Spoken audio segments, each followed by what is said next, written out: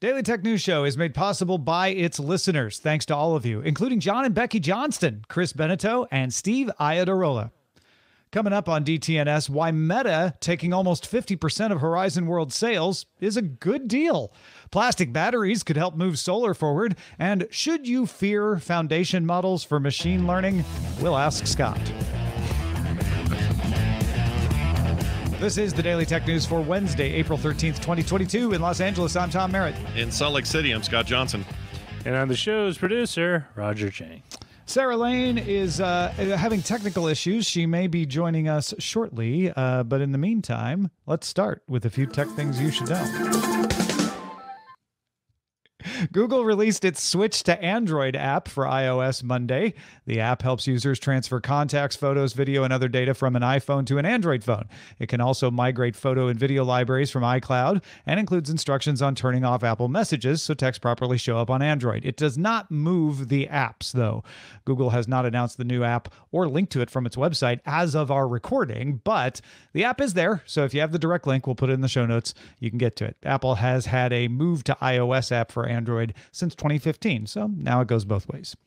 Razer teamed up with machine learning company Lambda on a laptop called the TensorBook that runs Lambda's software stack on Ubuntu, including PyTorch, TensorFlow, CUDA, and more. Lambda sells access to cloud GPUs for machine learning development. The TensorBook comes with its own RTX 2080 Max-Q starting at $3,499 and then 99 cents. Sarah Lane, is that you?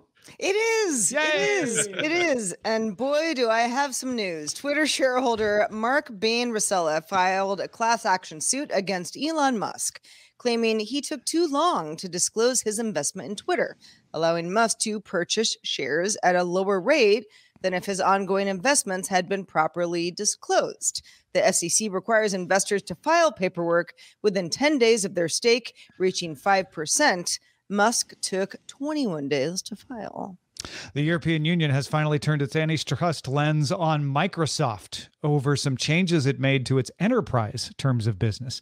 Back in 2019, in October of 2019 specifically, Microsoft changed its terms to require additional fees if you ran products like Office on competing cloud services like AWS or Alibaba, or even on its own Azure service. If it was in the cloud, you paid an extra fee, although Azure customers apparently got a nice stiff discount. The EU will also look at bundling.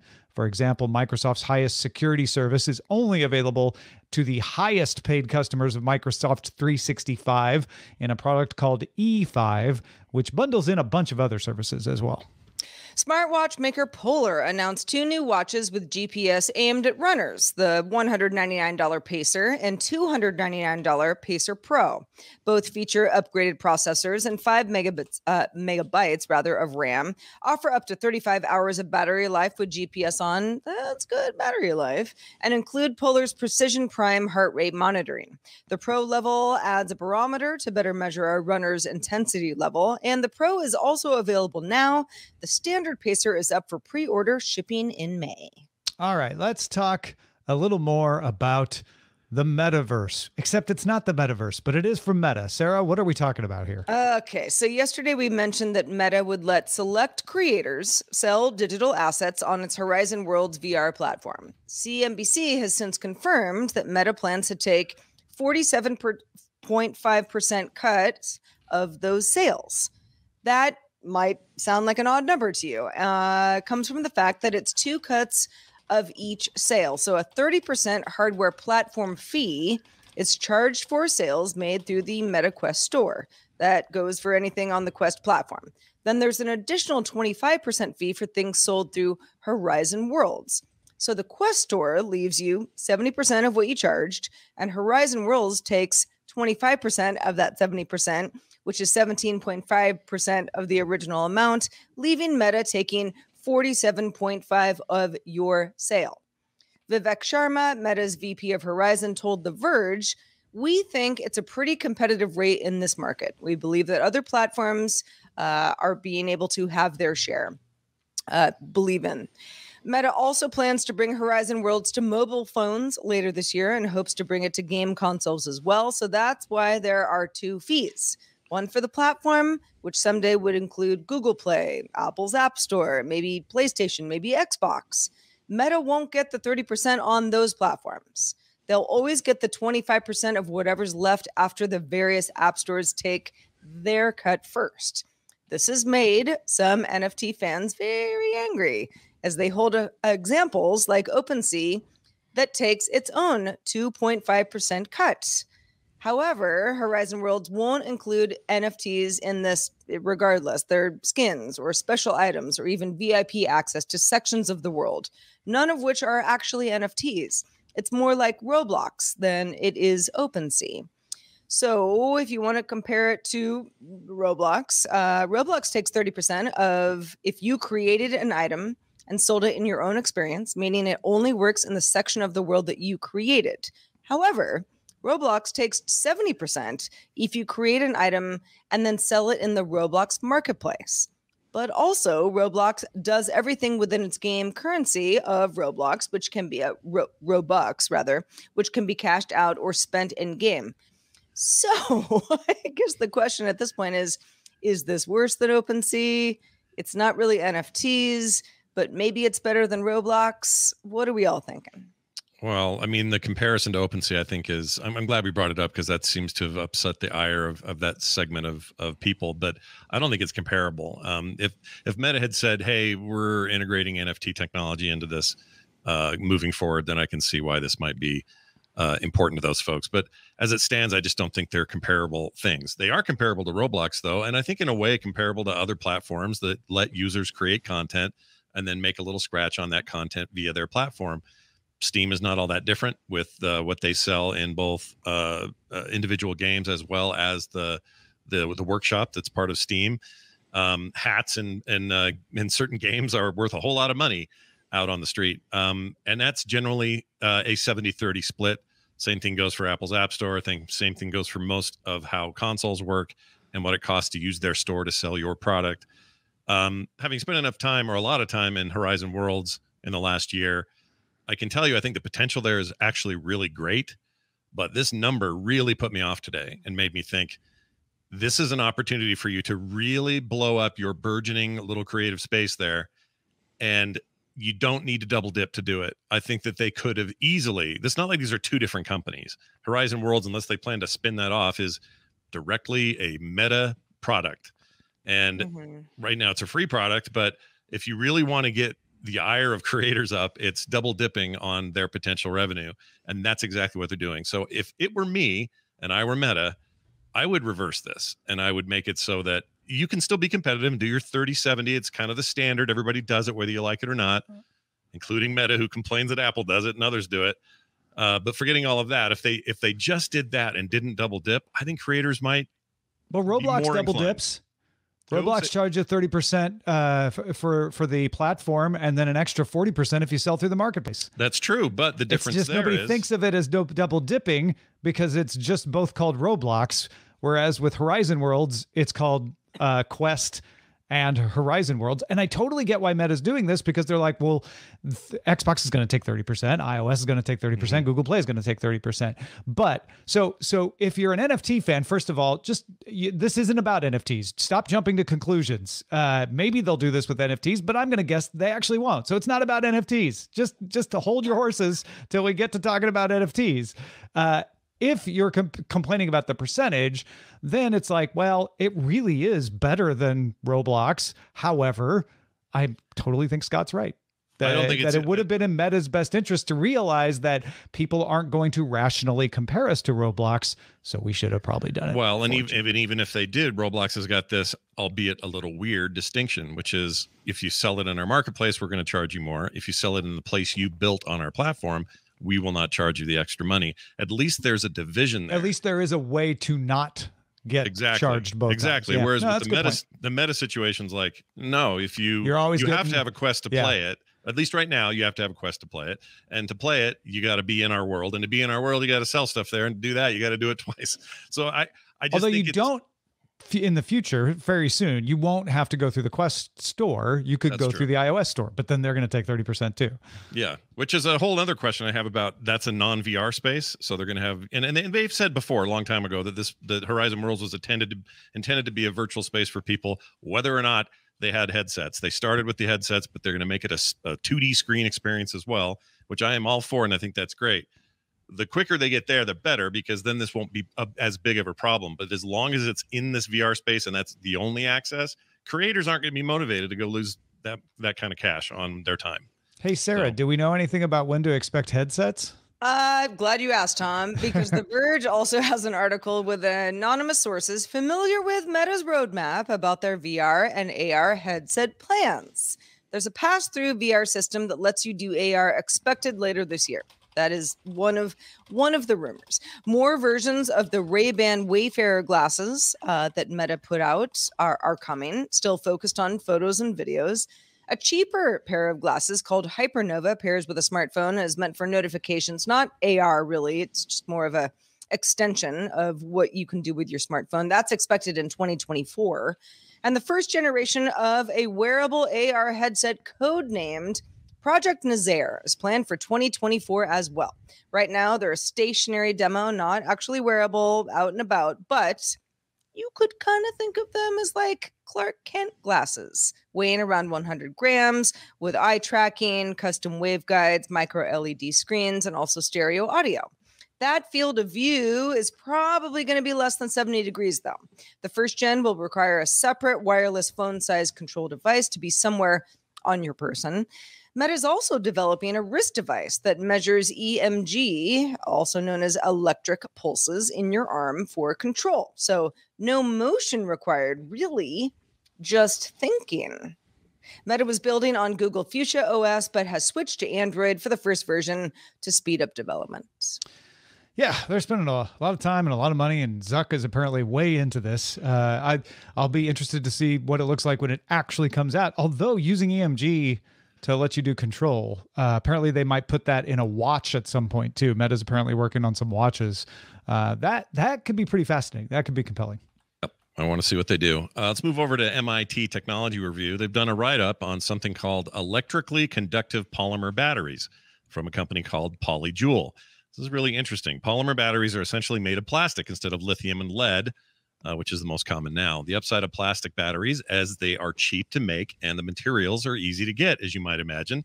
Polymers can also charge up quickly and hold their charge for a really long time. They're also efficient, which means they store a good percentage of the electricity that you would want, that you would use to charge them.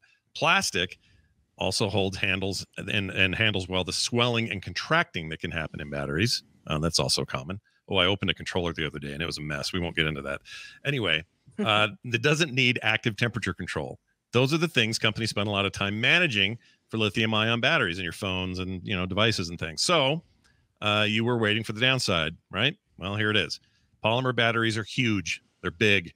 They are 2 to 5 times larger than the equivalent lithium-ion systems. So just imagine whatever that is, and then go 2 to 5 times larger. So you're not going to see these in your phone, probably not even your car. They're more systems level type stuff, but they might be good when space is not an issue or a consideration, like power grid storage, for example. That's a good one. Batteries are a key part of wind and solar power as well. Polyjoule thinks it can get the cost down to about $65 per kilowatt hour of storage. That's a lot. That's a lot. It's a great amount. But polymer batteries last longer and are cheaper to maintain. So Polyjoule hopes industrial customers might go for it. And personally, I hope it just means finally we get some traction on some new battery tech. And maybe these get smaller and someone comes up with a hybrid idea. And before you know it, we're actually, getting some movement on batteries because it's been a while. Yeah, and remember that $65, that's the cost of buying the thing and what storage you're getting. It's not an overtime. It's not like Polyjoule has a service contract. But according to this conversation article, or this technology review article, rather, $20 is about the sweet spot for making it like really profitable to build a storage grid. So 65 is pretty far up there, but that's why Polyjoule is like, yeah, but maintenance is a cost over time and you're not going to have to do as much maintenance with these. So there's some advantages there. it's a fool's errand to predict that any particular battery tech is going to be the one that finally solves something, anything. But this looks promising, right? Yeah. Yeah, I think so. I mean, I think a lot of myself included, a lot of people kind of forget that something like I don't know, running a power grid will require various amounts of batteries, and if those batteries can be more efficient, if they can explode less often, and if it seems to be a little bit of a sticker shock going on right now, but it's something that will last longer and have the need for less I don't know, swapping out of batteries over time, then this is actually really cool technology. Sure, your smartphone isn't going to get these batteries because it's too big, and we're all so used to it being as small and efficient as possible. But if the technology gets to a point where it could be in small consumer devices, then we have another conversation. Yeah. The biggest advantage here is for when the sun's not shining and the wind's not blowing, having that wind and solar power not just get lost because you couldn't use it all when it was blowing and shining. So batteries are the key to that. They're the key to saying like, oh, we can store that up overnight. We can store it when the winds are calm and be able to use it. So there's that could be the advantage here. Man, if this was, even close to $20 per kilowatt hour, I feel like it'd be a slam dunk. Yeah, they'll get there. I'll take a look. Well, folks, what do you want to hear us talk about on the show? One way to let us know is our subreddit. Did you find that cool story out there? Submit stories and vote on them at dailytechnewsshow.reddit.com. You may have heard recently of DALL-E2, DALL-E2, the latest version of a machine learning system that can create art just based on you typing a description. Like literally you can type teddy bears shopping for groceries in ancient Egypt, and it will generate 2 photorealistic teddy bears dressed in some kind of canvas wrap carrying a wicker basket. And granted, they look more like they're in a museum exhibit about Egypt rather than in Egypt, but still pretty darn impressive. The Tech John had a good conversation about DALL-E2 on their show this week. If you want to hear that, go hear it, because one of Stephanie Humphrey's questions on that show, we're going to ask Scott Johnson in a second. We talked about the original DALL-E right here. We've also talked about GPT-2. That's the one that can create written works for you based on a prompt. Tell us a story about Tom Merritt and Sarah Lane. We actually did that with Andrew Main on the show. There's also Google's Palm, which outperforms humans in some language and reasoning tests. These are all part of a class called foundation models. And as with many things AI, they engender a lot of fear, uncertainty, and doubt. Questions like, why do we need that? Is this a good idea? I welcome our AI overlords. Stuff like that. Well, Aaron J. Snoswell and Dan Hunter have a great write-up on the conversation about things you should know about foundation models. I highly recommend you read it, but here's the short version. One big difference is that foundation models don't train for a specific thing. The algorithm that could make pictures of cats, remember that? It would create these cats don't exist. There was also these people don't exist. It was trained specifically on cat pictures, the cat one. The human one was trained on pictures of people. But each one was just trained on one type of thing. Foundation models are trained on general data for a wider task and sometimes have more capabilities than you might have expected. DALL-E 2, for example, was trained to match pictures with captions. That led to it being able to generate pictures from a caption and even able to edit an image based on a written instruction. Take the bears out of the hallway. Google's Palm can explain metaphors and jokes, something it wasn't specifically trained to do, but they found it could do it. Foundation models run on deep neural networks. Those are networks that work the way the human brain works by strengthening connection. But the models are gargantuan. Palm has 540 billion parameters. GPT-3 costs around $5 million to train it up. So these companies limit who can access these systems. You can get very limited access to them, but they will eventually get smaller and easier to run. That's just how tech goes. And when that happens, those questions of who owns a work generated by an algorithm, we were talking about that not that long ago, they're going to get very interesting when these things can work at scale and just constantly generate stuff. As will the question of what human creative work remains valuable. Scott, you're an artist. Do you feel threatened by this? Not threatened. I think I said last time we talked about the ones, we had one specific story on the show many months ago that talked about generating faces for RPG games. Basically look like little oil paintings of here's an archer and here's an axe wielder and here's a whatever. And what would that mean to game development specifically? I often think of that example still, even with this.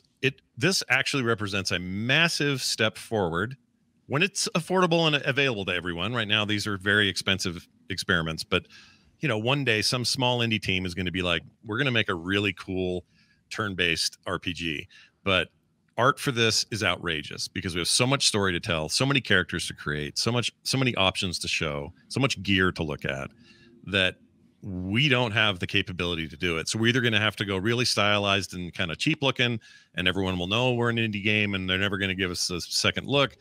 But if we really want to compete, we got to make this look really nice. And I'm excited for this kind of technology to be that for them to be able to say, we need to make 30 swords stat, and an AI is smart enough to make 30 very different looking swords and weapons and have them go, great, these are perfect, plug them in, we're going. That's huge from a production standpoint and just get the thing done standpoint.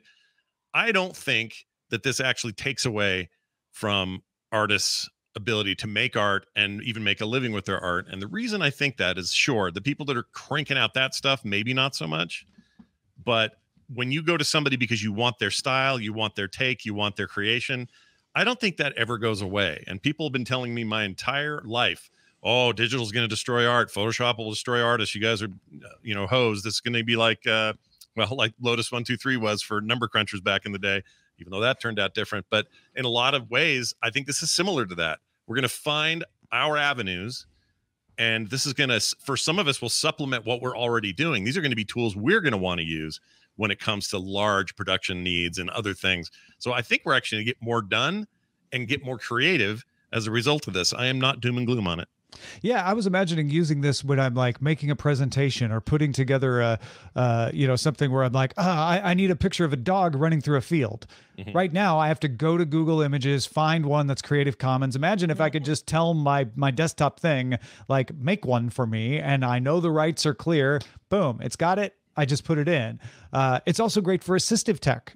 People who only have their voice to work with could dictate like art and then modify it, like, oh, make that green, make this person taller, put a moon in and then they're making art, but they're making it with the assistance of the AI. Right. The way you've described it, I think, is just right. And it doesn't take away from the uniqueness you're going to get from certain artists doing certain things. If you want Alex Ross to make a cover for a comic book, there is no AI that will come close to that.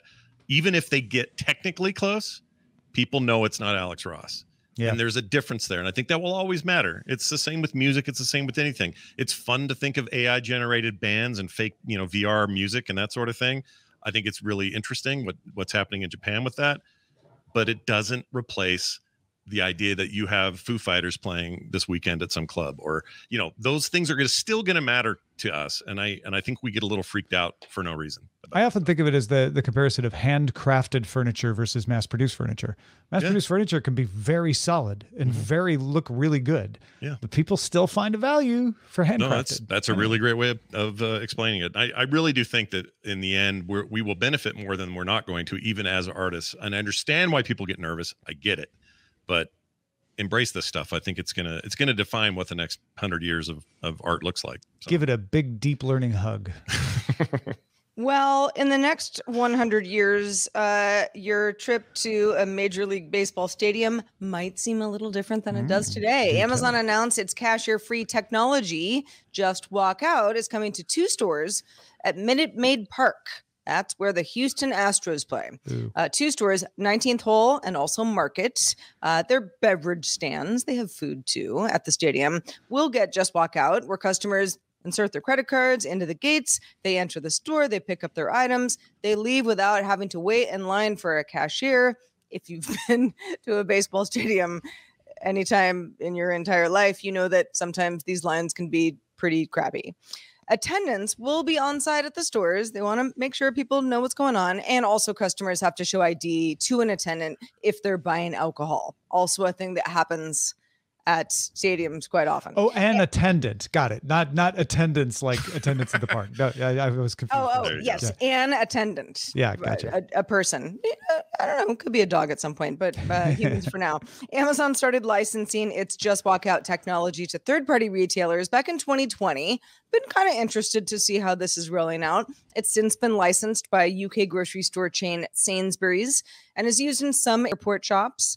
Further rolling out last year, some Whole Foods and Starbucks locations started using Just Walk Out. And Amazon recently announced within the last week, it opened another fresh grocery store in Greater Washington, D.C. that also uses Just Walk Out technology, following locations in Moore Park, California, Naperville, Illinois, and Seattle, Washington. Yeah, and don't forget, back in October, we talked about the Forum in Los Angeles, or actually in Inglewood, was putting a Just Walk Out test in there. I think there's going to be a line going in.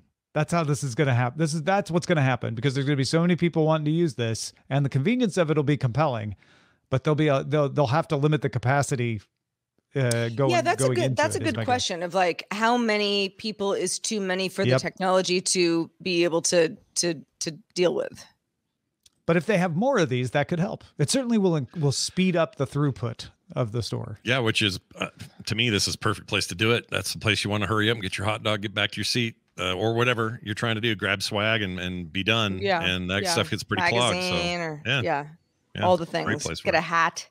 I think places where queues or lines do get a little out of control pretty easily. Concerts, sporting events. I mean, this is perfect. Now, if it is something that if you're nearby one of these grocery stores that is also using the Just Walk Out technology, awesome.